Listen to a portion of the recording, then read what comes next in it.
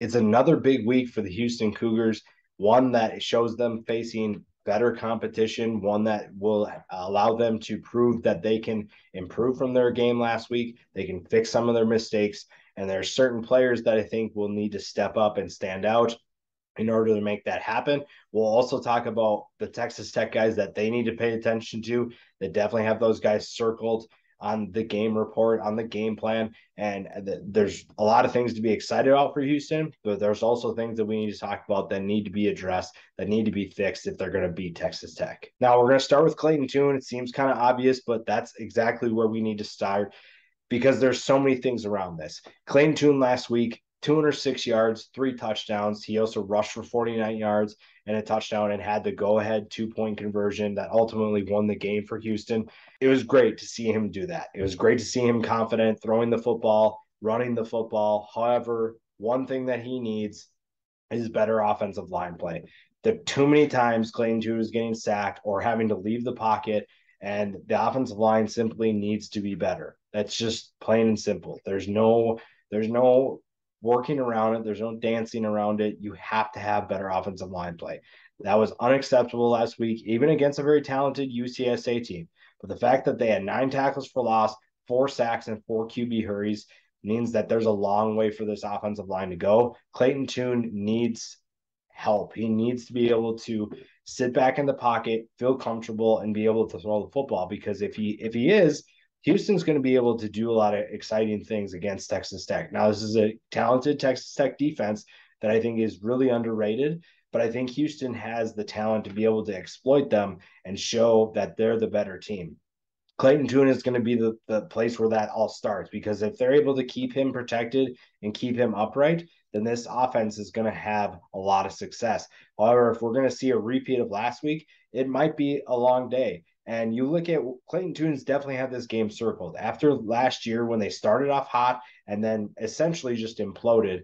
This is a game that they definitely wanted to redeem themselves. They wanted to get some redemption. They wanted to get revenge and show that last year it was just an anomaly. They can play better, they can play a complete game, and that all starts with protecting the quarterback. And if you're able to do that, you're going to be successful. If not, it's going to be another long night, and we're just going to get a repeat of 2021. Cedric Williams is my next guy, and obviously you could pick anybody on that defensive line. Derek Parrish, Anthony Jones, Nelson Caesar were all phenomenal, but I think the interior of this defensive line is going to be the key. Now, Chidozie Nwankwo, you could also put on here and I would have no arguments. Cedric Williams to me is a guy I think Texas Tech is going to try to pick on because he is so new coming off his injury. I'm so excited to see him back. I'm glad that he was back playing.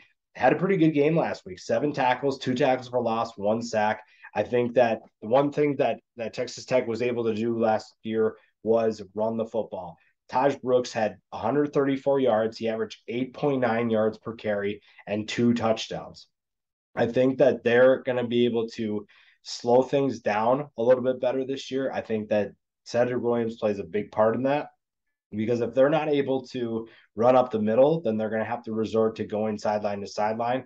And maybe that's a better option, especially with the tackling woes that we saw from Houston last week. But I think right now, getting north and south is the quickest way that Texas Tech is going to want to try to attack. And a guy like Cedric Williams is going to determine how well or how much they fail in trying to do that. Last one is Matthew Golden. It could be Tank Dell. Tank Dell, I think we already know what Tank Dell is going to be after last week. He's going to be a stud. He's going to be the go-to guy for Clayton Tune. But Matthew Golden, to me, showed a couple things. First, he can make some really, really, really explosive plays. We saw the speed as a freshman in one of his catches. The other catch we saw was a sideline catch that where he was able to get his feet down. He bobbled a little bit, but was able to reestablish his hands on the ball and be able to make that catch. We also saw a drop that was not very good, but I think that he is going to be someone that is either going to exploit Texas Tech or it's going to be a long day for the passing attack. I would lean towards he's going to exploit them. He has such good big game potential. Everything that we've heard from his teammates, from the coaching staff, says this kid knows what he's doing. He knows how to play, and he knows how to be explosive. And with everybody focusing on Tank Dell, someone else needs to step up. If it's Matthew Golden, great. That bodes well for the future too, for anybody else that's throwing in the football. If it's Joseph Manjack, great. We've seen a lot of options for Houston. I think that's something that's really exciting, something different than last year. And a guy like Matthew Golden, this could be a breakout game for him. If Texas Tech schemes to take away Tank Dell and says everybody else is going to beat us, a guy like Matthew Golden is going to see more catches. He's going to see the ball more, and that gives him more opportunities to exploit this defense and showcase what he's capable of doing and put the whole college football world on notice. Now, when we go to Texas Tech, these are guys that I believe that Houston has to pay attention to. Now, Taj Brooks could be a guy, but I think Donovan Smith is someone that is going to give them maybe a little bit more trouble because he's going to touch the ball every single play. I think that they know that Houston struggled stopping the run last year, and I think it's something that Houston is going to try to address. Now, Donovan Smith is a good runner. I think that he is going to be someone they need to pay attention to. He's also efficient passing the football. We saw that last week. Obviously, it was against Murray State, so you can't take that without a grain of salt.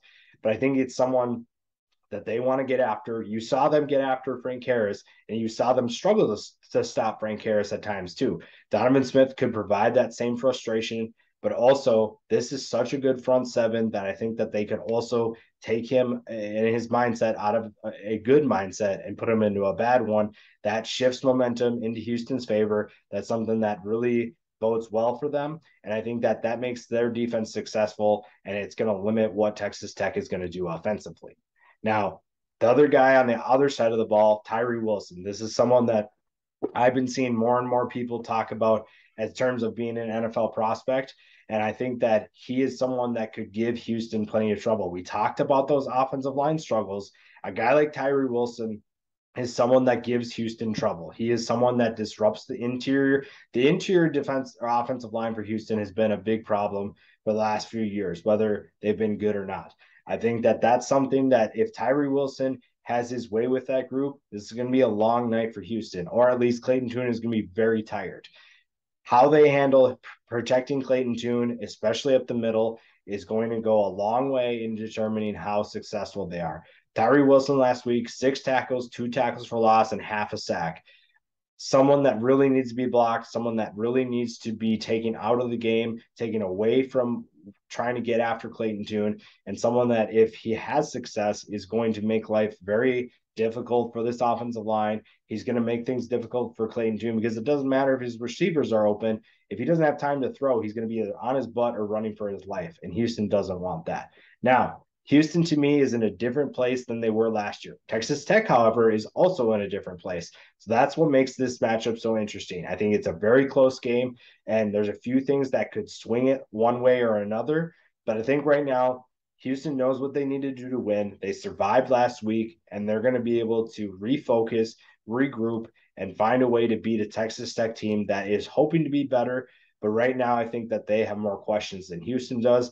And that's why I would lean Houston. That's how they're going to win the game, is being able to take advantage of some of those disadvantages that Texas Tech has.